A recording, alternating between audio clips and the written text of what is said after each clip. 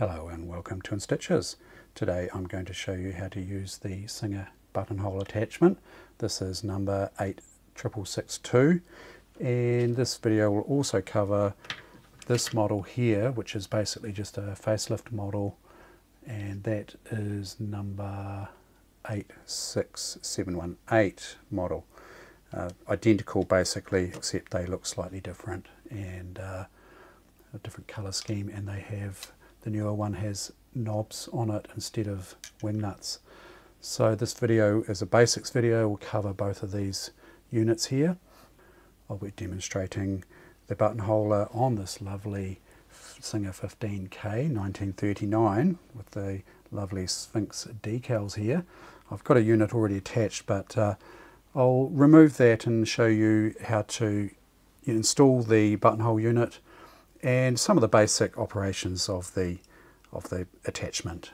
You may have seen my previous video on how to maintain these units, and so if you've picked up one of these in the wild and you're just not too sure what sort of state it's in, or you think it may need attention, take a look at my maintenance video that I've put out recently as well, and it covers both of these units. So let's get down for a closer look at how to install the unit and use it. And you can produce buttonholes like this on it. Nice little buttonholes.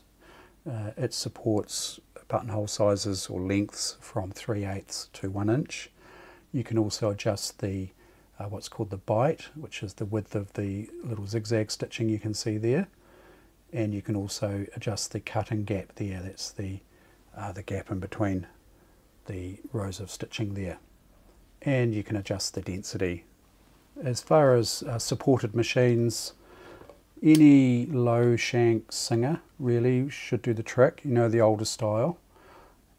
The key to it is not just the low shank, but there's also a little driver on the needle bar, which I'll get you in closer to have a look at that in a second. I mean, it may fit even modern low shank machines as long as it's got the correct driver here. That could be difficult to match up, not sure. Okay, before we do anything here, we need to move the cutter up. So if you've got a 15K or a 128K, you move this cutter up out of the way here. Basically get it as high as you can, right up like that. If you own a 99K or a 221 or a 222K featherweight machine, it's recommended to remove the cutter. So what you would do in that case is you would remove your press foot, which we have to do anyway, and the mounting screw, because they use a different mounting screw for the attachment. And then you'd push this down and bring it right off, take the cutter right off if you have those models.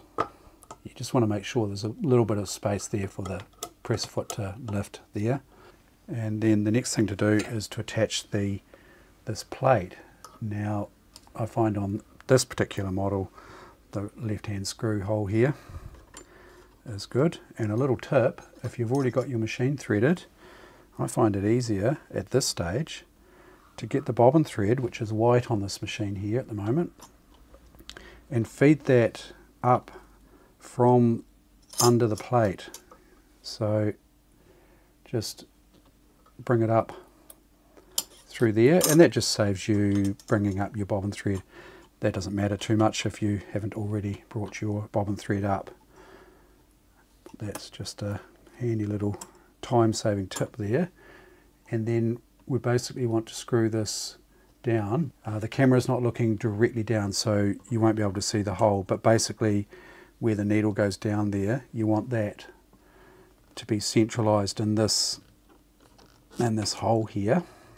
Pretty well central in both directions, if you know what I mean, for front to back and left to right. And then the key is to get these tight. You don't want this to be moving. And once you've got it in position, just screw it down until it's tight.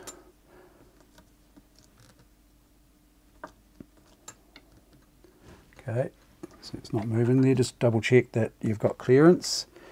give that a good tighten and then check it. You don't want that to be, this plate to be moving back and forward here.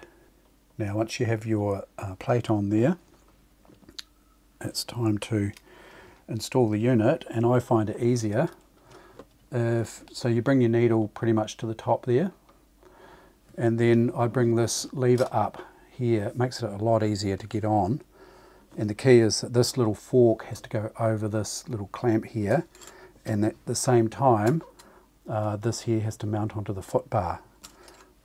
This part here with the hole in it's where your screw goes, and I find just tilting the unit slightly like that makes it very easy. And then you just make sure that's the little forks over there, and then you just line up the hole for your mounting screw, and you use the long mounting screw supplied with the buttonhole attachment, and then just screw that in. And I would recommend using a screwdriver to tighten that. You don't want that rattling around, coming loose there. Okay, so now we are set. Now as far as marking the buttonhole goes, let's say this is, you know, the edge of your garment here. Let's say this is like a shirt placket here, and that edge there I've just folded over. What you do to mark your buttonhole, not with a pen on your garment, but just some sort of marker that's going to, you know, wash off or disappear, chalk or whatever you might want to use, basting stitches or something like that. But I'm just going to use a pen here just to give you the idea, as you would mark your buttonhole like such. And this here is is closer to the edge of the garment here. Okay, and when you're positioning the unit, you turn the thumb screw at the back on the side here in operating direction. There's an arrow on there, and you'll see that the unit is moving back and forward there. I haven't got the foot down, so we're just sort of free there. What you're best off doing is you turn this here until this here comes out. You can tell when it's about to change direction because this will move to the left slightly, just like that. So that's at this point here on the buttonhole. Okay, and so you put your material to be sewn under here, and then you can just bring your needle down just slightly, almost as a pointer. And when you put the press foot down, you let it go quite quickly, and that clamps this down quite nicely. Now you can see there that, I mean, the camera's on a slight angle there. Just bring the camera over a little bit. You can see there that it's not quite centered in the hole. You can adjust where the fabric is in the hole there. It's going to be a little bit of trial and error, but what you can do is you can actually take the unit through its cycle.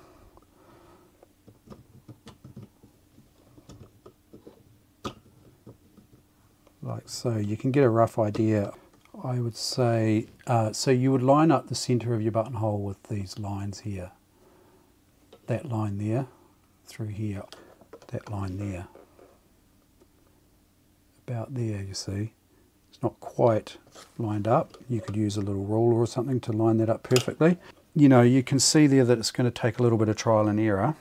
I would recommend having a wee play on a test piece of material. Try and replicate your garment as close as possible. I think that's probably about right. We may have to make some adjustments here, but you get the idea. And we'll start off just slowly here.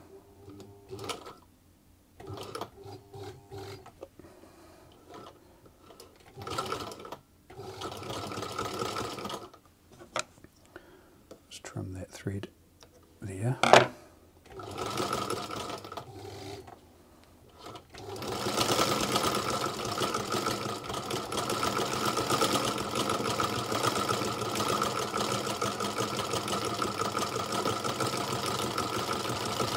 It's also recommended to go quite slow when you're doing this as well. But you know, I'm using an electric machine here, so it can sometimes tend to get away. But it is quite central there, you can see. It's reasonably good. Tension probably needs adjusting a little bit there. Might be a little bit tight on the tension. Could probably increase the bobbin tension slightly there. But let's just have a wee look. Yeah, bobbin tension's coming through. Tension's not quite 100%. You don't have to start at the top of the buttonhole as such. You can, if you wanted to, you could start halfway through or at this end. But the recommendation is to start at the edge closest to the edge of the material for strength. Drop that down. And I might just try and get a bit more consistent speed here.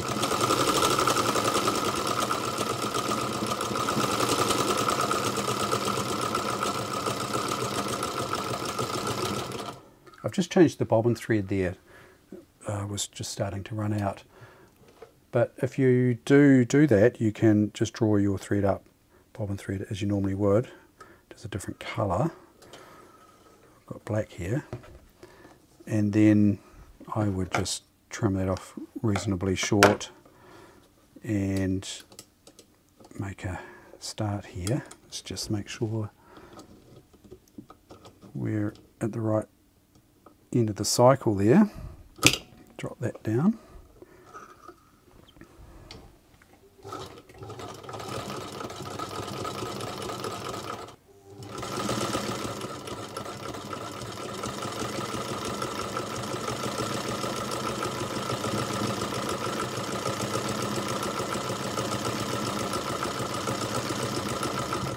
That's looking a lot better.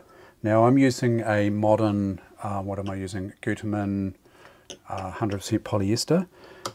The recommendation in the manual, though it's probably a little bit more difficult to find threads like that anymore, is a mercerized cotton. And I do have some mercerized cotton here. Got this old spool. And on the bobbin I've actually got black. You know, you definitely want to use something that matches your garment. But you know, you can use like what they call a bobbin thread on there, so it's a fine thread on the bobbin. It's looking pretty good there, I think. If you want to make your buttonhole look a little bit better, you can actually go around twice.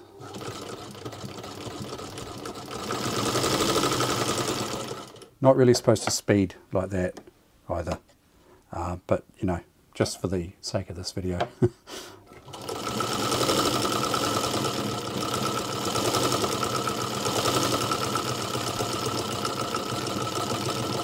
So go second time around.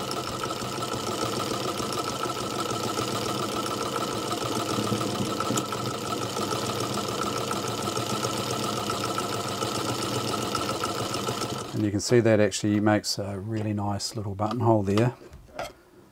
Really nice. So I'll be adjusting the bite wide and narrow here and the space wide and narrow, and I'll explain that in a second. So let's take a wee look at the different adjustments here of these two to get your different types of buttonhole. Now if we have a look down the side here, we've got this adjustment here and that says bite. Okay, now the bite is the distance, or the width of the zigzag basically. So you can see the zigzag coming down here on the left side, and then you've got zigzag coming up the right. It's the width of each of the bars. So if I increase the bite, just undo the wing nut there, and we've got wide there and narrow down the back. So if I go wider, that's actually the maximum width there. Now you do have to be bear in mind that if you increase the width of the bite, that it may narrow the cutting distance, which is called the space. That's the distance between each of the rows there, where you would cut the buttonhole. Let's do a little test run.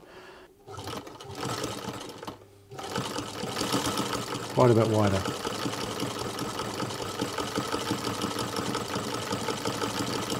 and you'll see that it's now too wide. Well, it's not too wide, the cutting space is too narrow. So you can see there that that is not a very good buttonhole. Not enough space to cut the buttonhole. Now, it's probably better if you start at the top of the buttonhole as well. We've got a join down here. It looks a little bit messy, but just for testing, that's fine. So what we can do is we can, if we take a look down the back there, we've got an adjustment called space, and let's bring that right up to the widest space available there. So we're on the widest bite, the widest space. See whether that's going to give us what we want here.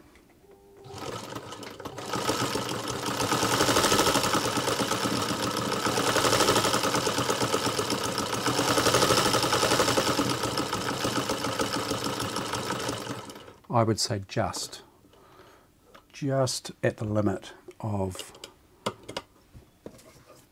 the actual buttonholer in both respects as far as bite and cutting width. So there's not much cutting space in there. So the only thing really to do from there would be to drop the bite down a little bit. So just bring that back just a fraction there.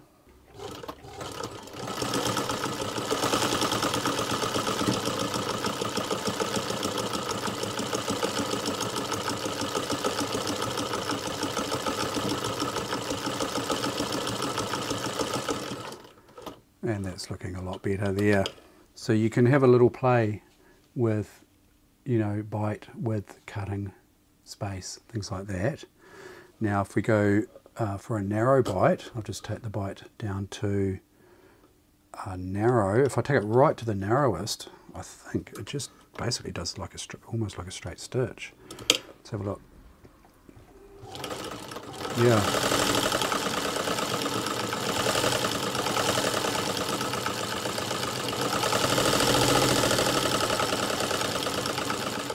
Yeah, so hardly any zigzag there at all. Yeah, and we've got a very wide bite, very wide space, sorry, narrow bite, wide space. Sorry about all these tails hanging out here. Just bring the bite up slightly. Let's get a fairly narrow bite going here, but certainly not completely straight like that last one.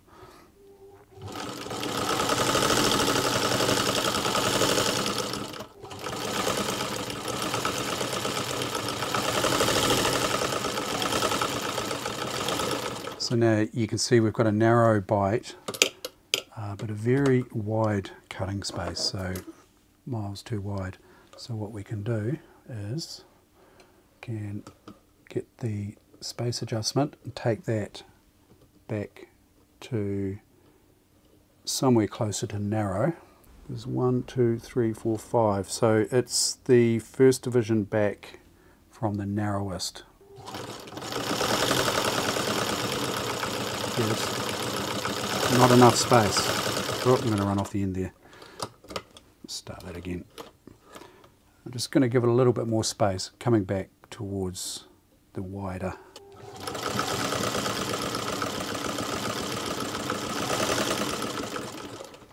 Get you in a little bit closer there.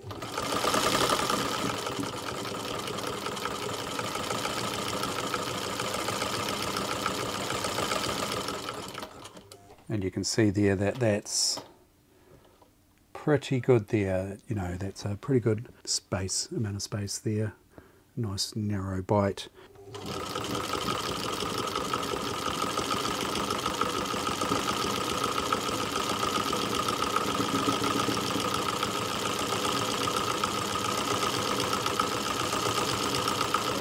And that gives you a nicer finish there.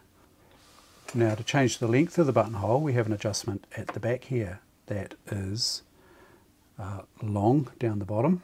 There's an L down here and S up here for short. Okay, so if we want to make the buttonhole shorter, bring that up, and the buttonholer will do from 3/8 of an inch to 1 inch without any jiggery pokery, but if you want longer than 1 inch, you do have to use a special method for the longer buttonholes, which I won't go through in this video. I'll leave that for a more advanced video there. But let's just have a wee look at the length of this now. Okay.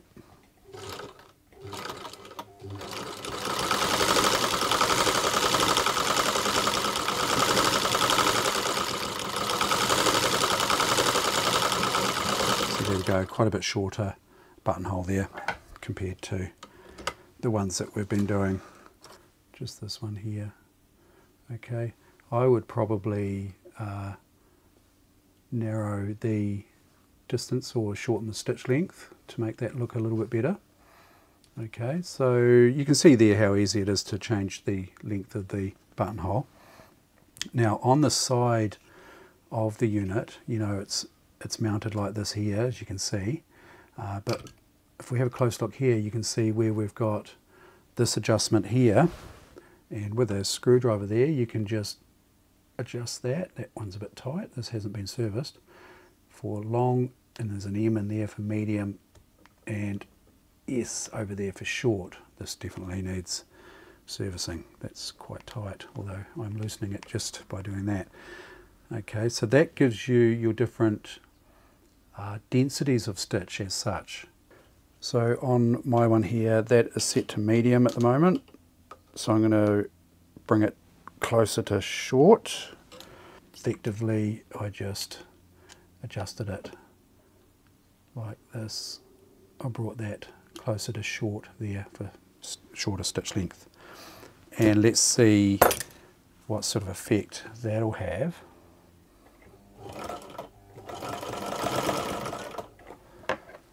Just trim that tail there.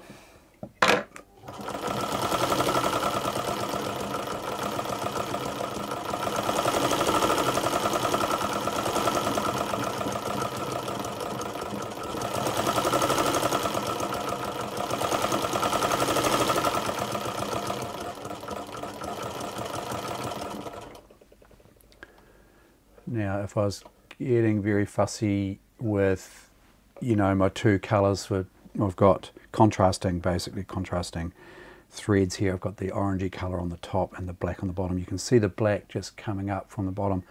I'd be tempted to just tighten the bobbin tension slightly. I won't do it just now, but you know, if I was sewing a garment and you know I was getting this result here, I'd certainly be looking at fine-tuning that tension there. I've just put the length back up and I'm going to screw the screw the other way. So what I've done on the unit is I've gone maximum L like that, right onto the stopper. Let's see what sort of effect that has.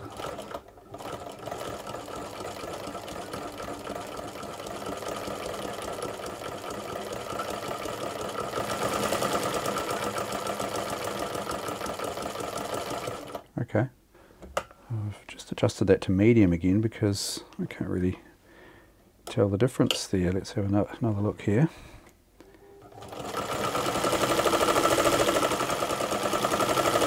Oh yeah. Yep. Yeah, there is a difference. So that's medium, that's long, and that's short, but not as in, I'm talking stitch length, not the length of the buttonhole. This is the shortest stitch length here, denser stitching. Not quite on the shortest you can put it on, but I wouldn't want to go any shorter than that anyway. That's it for this video.